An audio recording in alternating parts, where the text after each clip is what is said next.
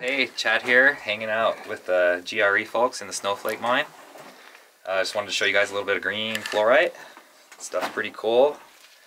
The rock-hounds love it. It's got a little bit of use in the industry. They use it to color glass, they use it to color pottery. They used to use it to lower the melting point of steel, so it was really sought after in World War II. Then steel ingredients changed shortly after and they stopped using it for that. Today it's used a lot, mostly for jewelry.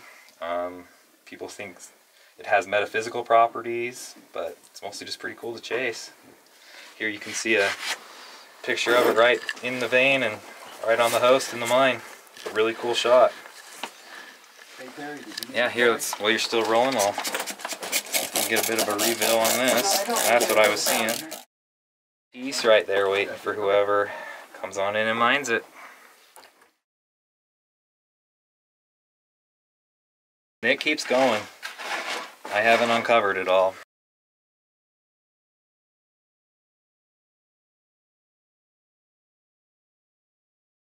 We're seeing little traces of purple in this mine. Nothing major, but it is... The fluorite collectors like to have a little purple and a little green or a little red. They like all the colors. Pretty cool. Most of the common fluorite, if you go out to a rock shop or to a rock show and you go to buy a piece of fluorite, you're going to see it out. And it's going to be between $3 and $5, and it's not going to look like this. And that's because it's fake and it's from China. It's usually some kind of a plastic two-part epoxy that's been colored, and they're selling it off to you as fluorite because you don't know the difference. But this is the real deal in the mine. Can't fake that.